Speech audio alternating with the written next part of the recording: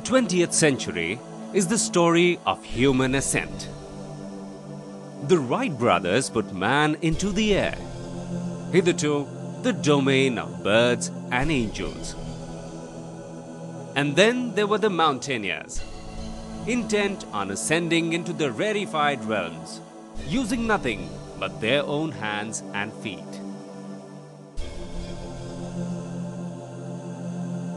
In 1950, Maurice Herzog became the first human to go where none had gone before, at least not without an aeroplane, the 8,000-meter mark.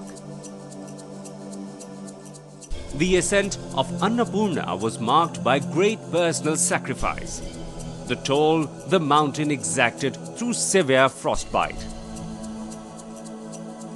A few short years later, in 1953, a beekeeper from New Zealand and a Sherpa from Darjeeling became two of the most iconic figures of the century.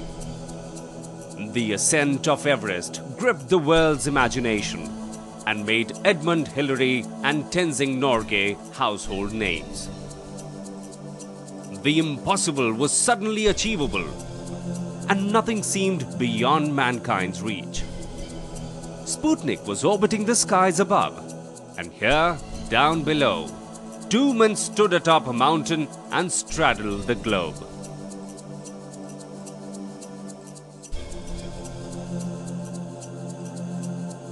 The 60s was the decade of Everest.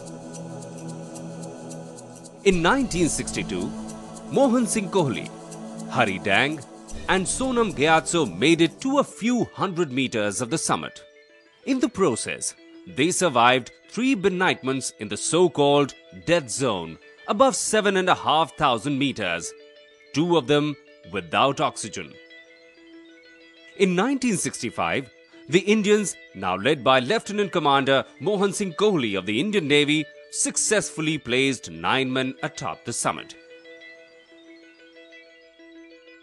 By the end of the decade, man stood on the moon and the floodgates were opened. Humanity was on the move. Junko Tabai became the first woman to climb Everest in 1975. Chris Bonington pioneered the hard way up philosophy and tackled Everest up the formidable southwest face. Reinhold Messner upped the ante and did the north face in winter, alone and without oxygen. In a few short years, the bar had indeed moved way up. Not that this deterred the multitudes. Tourism had exploded, and in the Himalaya, what started as a trickle soon became a torrent and was well on its way to becoming a flood. Most of the Himalayan peaks were climbed in the 1950s and 1960s, but there were very few expeditions, and no mountaineer ever thought of any problem arising on about environment, etc. But in the 1970s, the situation, there was a big change in the scenario. Apart from the growing popularity of the Himalayas because of these major achievements, Air India started a very major global operation to promote trekking in the Himalayas. This happened because I had joined Air India on 1st of February 1971, and within few days I conceived the idea that to help Air India, the best thing would be to introduce trekking in the Himalayas as a segment of tourism. And so I was asked for 5 years after that to do nothing else except selling the Himalayas. And it went like a wildfire. There were about 10,000 people in the first year, 20,000 in the next year. It kept on multiplying geometrically. One of the main catalysts in this growth were mountaineering and tourism meets, the first of which was held in Darjeeling in 1973. This was probably the greatest single assemblage of mountaineering legends the world had ever seen.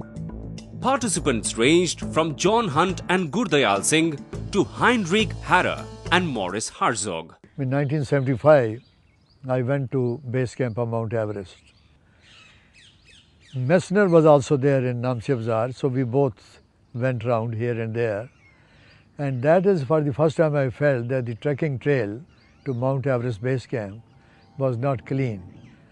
And but finally in 87, we felt that in fact articles started appearing from top mountaineers that the Himalayas are in trouble. Captain Kohli was not the only one feeling the prickling of his conscience. As Sir Edmund was to write later, he felt immense guilt about the degradation unleashed in the Sola Khumbu region as a result of the Lukla airfield that he helped build. Similarly, Bonington was horrified at the high altitude rubbish dump that Everest was fast developing into, littered with the detritus of expeditions, made further unreal by the occasional corpse. Sir Edmund and I sat down and I said, Ed, I am feeling very guilty that I have been selling Himalayas left, right and center during the past 17 years, and today the Himalayas have become sick. He says, Mohan, I am feeling the same. In fact, more than you, perhaps I have promoted the Himalayas by giving talks all over the world. So I think time has come when we should do something. The Himalayan Environment Trust was an idea whose time had come. With Captain Kohli taking the lead, the trust was formed in Hong Kong on the 14th of October 1989 with Sir Edmund Hillary as patron. Founding trustees included Sir Chris Bonington, Reinhold Messner, Maurice Herzog and Junko Tabei. The trust's first objective was to bring together the like-minded, and this proved easier than expected. Pioneering mountaineers from across the globe were appalled at what their conquests and explorations had wrought. The trust, in the first few years of its inception, held a number of successful fundraisers and awareness meets across the globe. The result was a coming together of the mountaineering community, and the first fruit was the evolution of the Himalayan Code of Conduct. Remember, somebody else will use the campsite after you. Please leave it cleaner than you found it. Reduce deforestation by making no open fires. Carry kerosene for all your heating and cooking needs. Burn dry packets, etc. Bury all biodegradable and food wastes and carry back all non-biodegradable litter. Go the extra mile and remove other rubbish you may come across as well. Keep local water sources clean. Camps must be situated at least 30 meters away.